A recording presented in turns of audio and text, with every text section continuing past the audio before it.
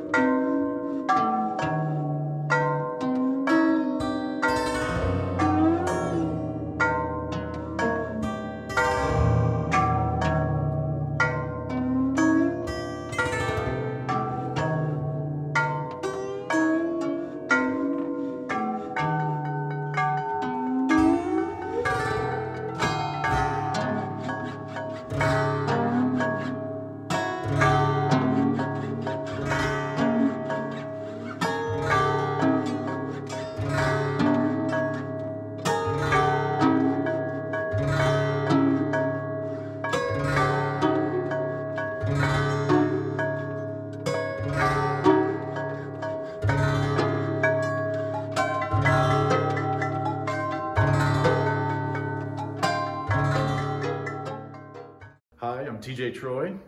I'm John Schneider. And we're here with the Cloud Chamber Bowls. So John, where did you start this process of creating and, or I should say remaking and assembling this instrument? Everything starts with Harry Partch's recorded music. What is that sound? And then you find out it's the cloud chamber bowls. What are they? You go to Genesis of the Music, there's pictures of them. And I found out that these used to be, well, if you can imagine, take this bottom and put it on that top, and you have an actual jug, right? They're known as carboys. They're used for collecting chemicals. In fact, one of these guys was so, these are used, here it is. It still has markers from a lab where we got it. These are actually etched in. Interesting.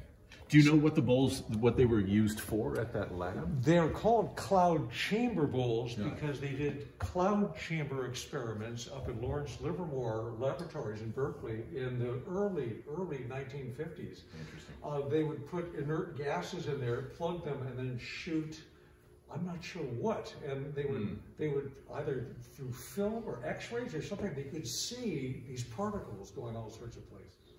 And occasionally they would break, and Harry's dear friend who worked there said, oh yeah, we've got these bowls, we use them as punch bowls after they break. And he says, hey, can I try them? So that was how he got excited about it. And of course the question is, how do you get it from a jug? How do you cut the darn things? Right. And the story goes that Harry Partch did, this is amazing. He got a glass cutter and would roll it on the ground and score it. So there's just a very thin scratch around the edges. Right.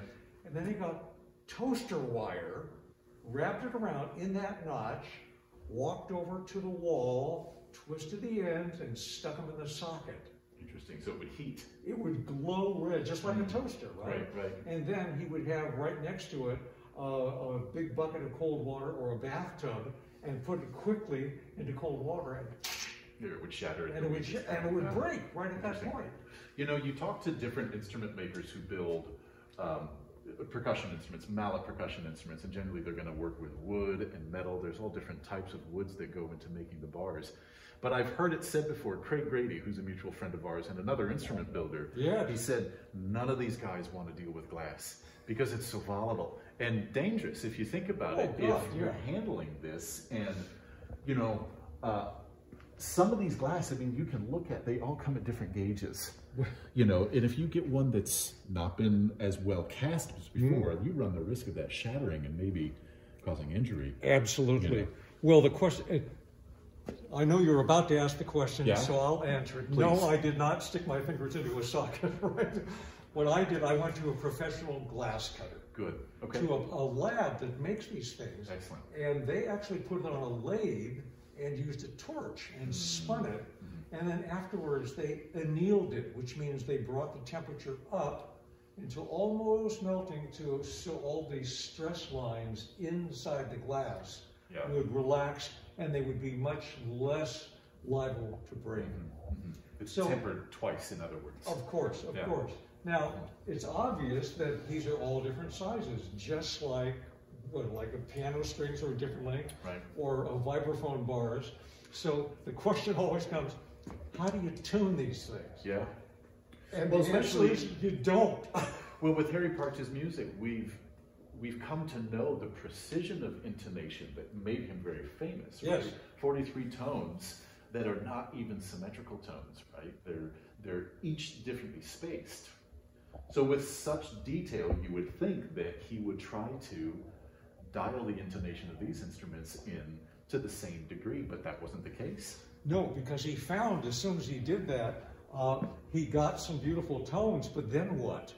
Okay. So he ended up listening to the tones and writing the music to match the tones that are in the bowls, rather than let the bowls match what his chromelodion or any of his system was all about. And of course, they are glass, they do break, and when they broke, he would have to make a replacement, but it would never be the same pitch, so he'd have to rewrite the parts. Interesting. Okay, so I'm interested in authenticity. I want to be as close to Harry Partch as possible. And there's a picture of him in 1952 with his bowls. Now, we were just getting ready to perform and record plectrum and percussion mixes. And I wanted the pitches to be exactly right. So I blew up the picture. I knew exactly what a full bowl, how long that was. And I took a little protractor and looked at the exact percentages and figured out exactly how long each bowl was supposed to be. So proud of myself. I took the bowls down to the glass cutter. I wanted exactly 14 millimeters, and this is exactly, they finally came back. I strung them up. Now, Harry was very careful to write what the pitches were for his bowls. So I said, oh, here's 3.5. This should be exactly a C sharp. And it wasn't even close, but it was exactly the same length. And then I tried another one. Well, this is supposed to be. No. What did I do wrong? Then I did this. I actually looked the gauge of the at the instrument itself. thickness and compared them. One bowl to the next, none of them were the same thickness. Oh, they were the right shape on the outside, but not on the inside. Which means, oh boy. So I ended up having to do exactly what Harry did. We just put them in, I lined them all up and put them from low to high, and we've used them that way ever since. So after the cutting, there's no way to adjust the intonation. There's no fine tuning that can take place the way that it can on a marimba bowl. Yes, oh, there is. Okay. It's called a grazing plate or something like that. It's an industrial thing. It's a large strip where you put gravel in there and it vibrates. And those machines to rent, thousands of dollars. It's thousands of dollars. And we decided if it was good enough for Harry, it's good enough for us. I mean, it sort of harks back to, again, instrument construction. And as a percussionist, I'm always thinking about these instruments. I mean, you probably know this already, but Harry Partch is one of the great luminary figures in the world of contemporary percussion, and became one of those figures that it's almost a rite of passage to get into Harry Partch's music and start looking at the way that he treated percussion instruments alongside his string instruments and the way that this all worked, right? So from just a construction standpoint, of course, we're always thinking about the mass of the object that we're tuning. So it's not just about the size, the length, and the shape of the bar, but also the density of the bar, the weight and the mass that really impacts the intonation. And Harry, you know, he was not an expert instrument builder. He was somebody who was figuring out as he went and learning through the process, like any percussionist does. You find an object, you like the way it sounds, now it's time to manipulate it to fit within this other world that you're creating. So, trial by fire. These are some of the pitches. Literally by fire. Exactly. So Give us a demonstration of from high to low what these bowls sound like. Well, what's really intriguing about them too is you think, well, you hit something and it has one sound in it. These don't. Each bowl has two prominent notes. Sure. Ball, ball, or ball, ball. It's a major 10th. It's a little chord, which is really lovely. Same harmonic is up there, right? And everything's dropping.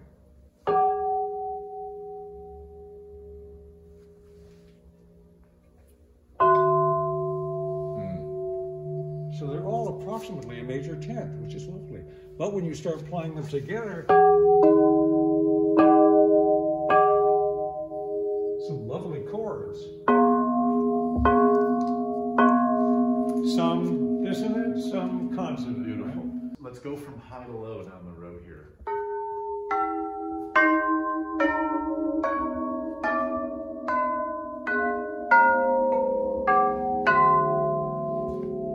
Yeah, beautiful.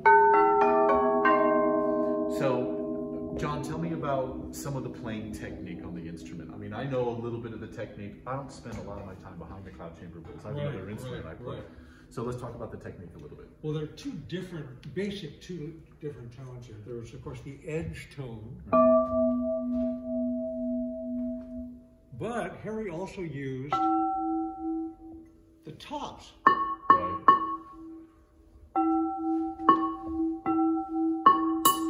And interesting, there's a harmonic relationship there, too. Yeah, right.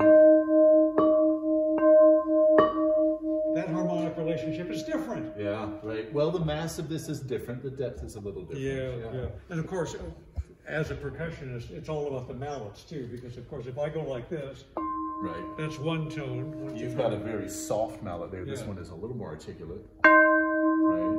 And then here, just to kind of show the full range of, I don't want to really lay into that. Yeah, you can tell it's good.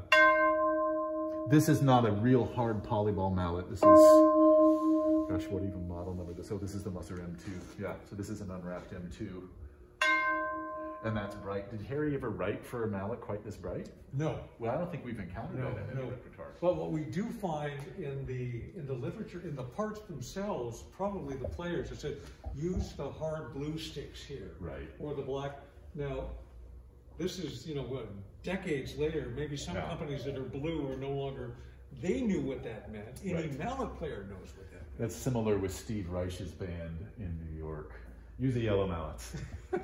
Who's yellow mallets? They all have the same set of mallets that they kind of got in Steve. Well, so we've got the top tone. Guess what? That doesn't work when they have necks. Oh yeah. That's just not resonant at all. So for these guys that are the tops, you really only need to use the side. Now you can also, sure, that sort of thing. But so there's two basic tones. There's tops and there's sides. Now, back in 2016, we did a project with the Prism Saxophone Quartet where we premiered two new pieces by two different composers, Stratis Minikakis from MIT and Ken Ueno from UC Berkeley. And I remember on Ken's piece, do you remember this? It was the harmonics from the tenor saxophone, or was it Barry? Oh, it was one of the deeper ones, probably a tenor. Yeah. Where he was sticking his bell underneath. Yeah, the bell right in there to see if we could activate tones from the bowls through sympathetic resonance. To what degree of success did we achieve with that effect? It didn't work so well. Yeah, it was a little too heavy. However, wasn't that one of the pieces where they actually bowed the edge? Yes. Yeah.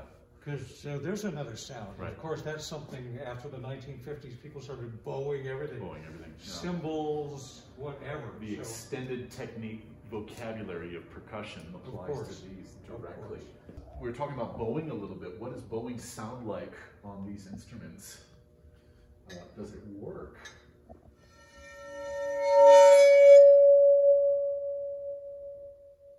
Sci-fi. Yeah, what we like from bowed instruments and the timbre that gives us, right? So, does it work on all the bowls? Let's see. That just is just a nasty little squeak on that. there you are. That's a lot more fundamental than that. You know, you can manipulate the bow with lateral pressure. I sort of do that with the middle finger a little bit. You kind of lift into the object a bit. Right? And if you come off and with maybe not quite so much pressure on that,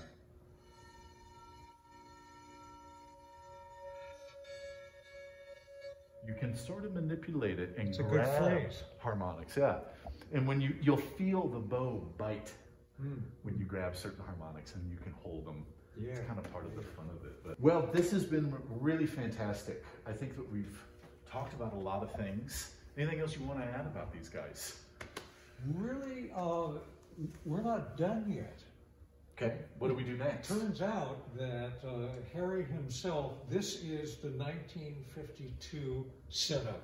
But over the years, he added bowls. So there are 4 here, 3 here, 4 here, 3 here, and another 4 down at the bottom. Goodness. A full rank. Wow. So as we move on, we've sort of been recapitulating his compositions in chronological order. Right. And when we get a new instrument, we have new pieces we can play. Right. So now we're starting to approach pieces to say, no, we don't need 11 bowls. We need 14 bowls for this. So it's time to start shopping again. Excellent. Fun stuff. What did you guys think? Drop us a line. You can come to our website, which is parch.la. You can direct message us anywhere. We certainly want to thank our friends at LA Percussion Rentals for giving us this great space to set up, do a little bit of playing, and thanks to you guys for tuning in. John, thank you for your knowledge. Until next time. Until next time.